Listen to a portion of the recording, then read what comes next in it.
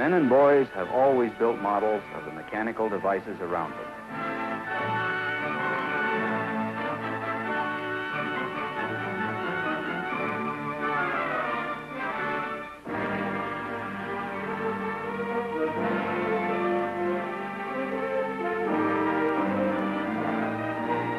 Today, as jet aircraft zoom through the skies at supersonic speeds, thousands of their miniature replicas lift themselves into the same air in city parks and football fields every weekend.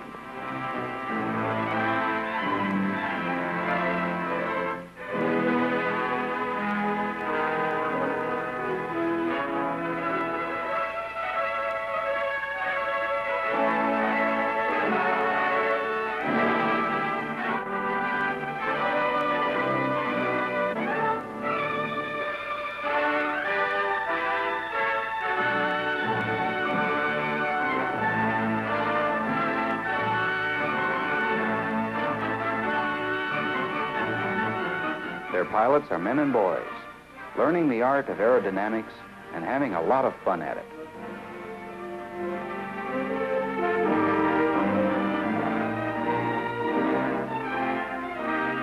It was inevitable that modeling would grow to embrace our newest great adventure, the conquest of outer space with rockets. From Cape Canaveral, huge space rockets blast off for the boundless voids of space.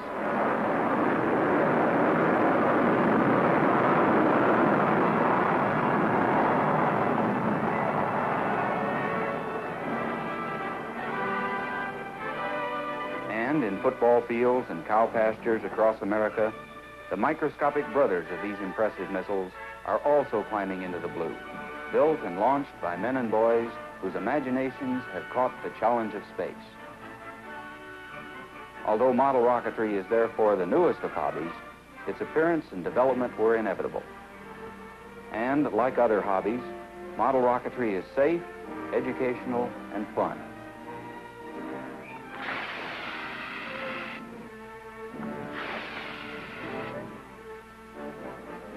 Model rocketry grew out of model aviation and is greatly different from another form of rocketry called amateur rocketry.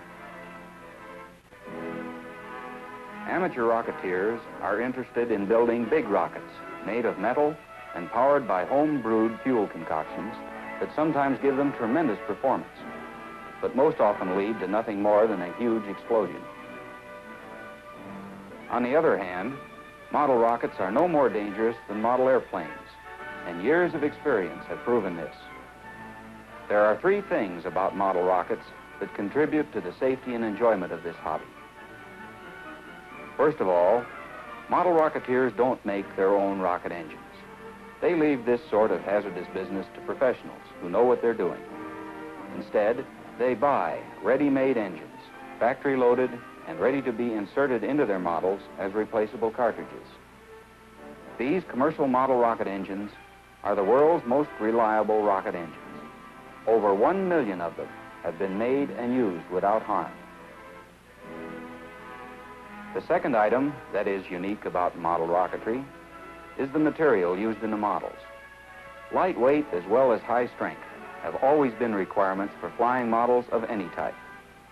Model airplanes use balsa wood, paper, and plastic to get this low weight and high strength. So do model rockets. Model rocket bodies are made from paper tubes or balsa. Their fins, noses, and other parts are made from balsa or plastic. Sometimes a few small metal parts are used, but never a steel nose cone or a piece of gas pipe for a body.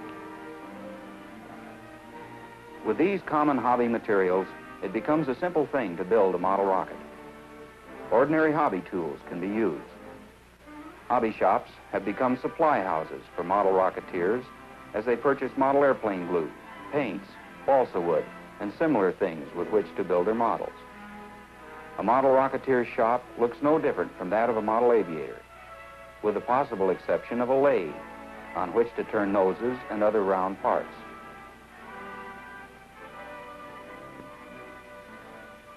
Such very little heat is generated by model rocket engines that there is no need to build models of heavy metal parts. The third and final feature of model rockets is their recovery devices. All models must have them. These recovery devices range from parachutes to gliding wings and are designed to bring the little vehicles safely back to the ground so that they can be flown over and over and over again. Some model rockets have actually flown hundreds of times. With the foreknowledge that he's going to get his model back after its flight, a modeler can afford to take the time and patience to build exacting scale models of real rockets, such as Araby, Iris, Asp, V2, Viking, Thor Able, MX-774, Veronite, and scores of others. Let's take a close look at a typical model rocket. Its engine is simply a cardboard tube filled with solid propellant that slips into the rear end of the hollow paper body. Also glued on the rear of the paper body are balsa fins to keep the model straight and true in its vertical flight path, like feathers on an arrow. Model rockets don't fly in the ordinary sense of the word. They have no lifting surfaces, such as wings, to bear them aloft. They are propelled upward by the small jet of gas from their small rocket engines. They won't fly horizontally like an airplane. On the front of the paper body tube is a balsa nose cone, so built that it can slide off. Just behind the nose cone is a parachute, streamer, or other high drag device. This is popped out of the model by the engine itself at the top of the flight. On the side of the paper body tube is a smaller tube that slips over the round steel rod that is used to launch the model. In the United States, the primary organization of model rocketeers is the National Association of Rocketry, a non-profit group affiliated with the National Aeronautic Association. There are members of the NAR everywhere in America, and it is the largest such group in the country. On weekends during fair weather, you will find the various NAR model rocket clubs out on their rocket ranges in Denver, Colorado Springs, the Air Force Academy, Long Island, Langley Air Force Base, Connecticut, and many, many other locations. Although model rocketry is a very individualistic hobby, where everybody builds their own personal models, it's also a group activity at its very best, where everybody works together to fly. A model rocket range is a little Cape Canaveral. Once the range is set up and ready to go, everyone gets busy to prepare their own models for flight, noting in the meantime what the other guy has dreamed up since the last time. Recovery systems are packed into the tiny models, and little rocket engines are installed. Model rockets come in many shapes and sizes.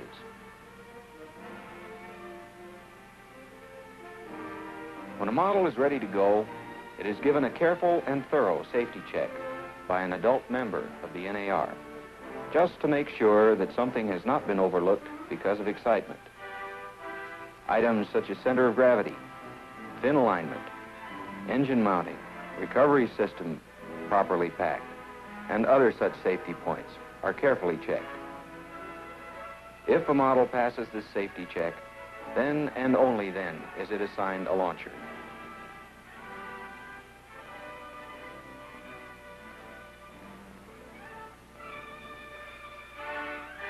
Some of the launchers are simple steel rods.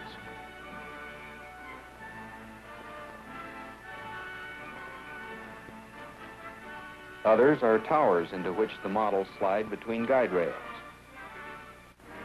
Although model rocketeers sometimes tilt the launcher slightly away from the vertical to compensate for wind drift, model rockets are always flown in a vertical direction. Model rocketeers are interested in seeing their models go up into the sky, like their big brothers at Cape Canaveral.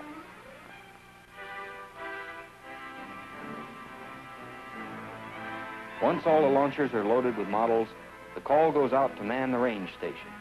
Everyone has a job to do.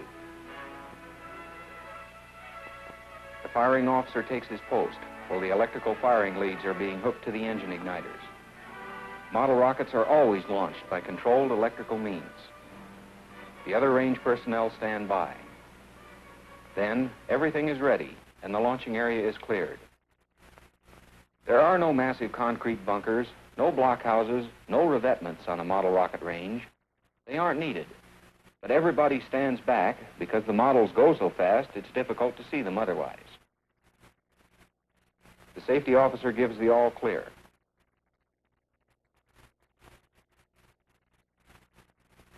The safety key is inserted into the firing panel.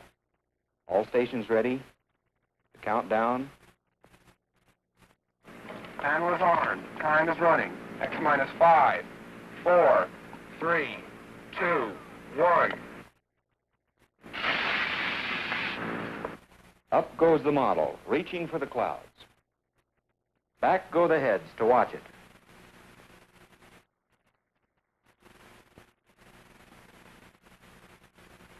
A 100 yards away, 2 telescopic tracking stations follow it up. Finally, the parachute blossoms forth.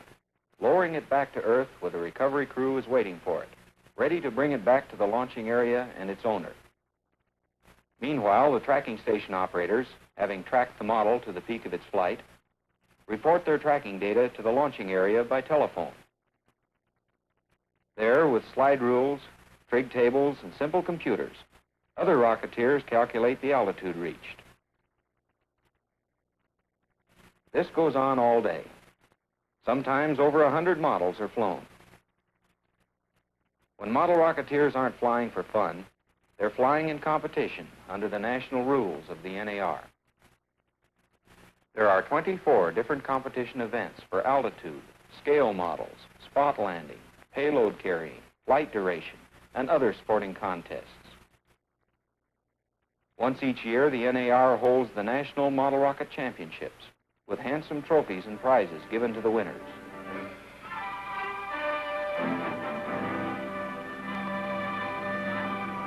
Many well-known organizations have recognized model rocketry. The Boy Scouts of America have become interested in the hobby for a possible merit badge. The United States Air Force has watched model rocketry grow and, in 1961, approved the hobby for its airmen and dependents. The Air Force realizes that model rockets, as well as model airplanes, can do much to help train their people in science and engineering, as well as safely helping youngsters become acquainted with the space mission of the Air Force. Yes, it's a great new hobby. For model Rocketeers are the only Rocketeers who can, all by themselves, design, build, and fly, in safety, their own rockets. In the years to come, perhaps it will be some young American who walks the craters of the moon and the sands of the planet Mars. He may have started on his long road to the stars by building model rockets, following in the footsteps of his comrades in aviation who got their start by building model airplanes. One thing is certain. We are going into space, now and in the future. And our scientific hobbies, such as model rocketry, will help by giving men a better understanding of the way the universe works.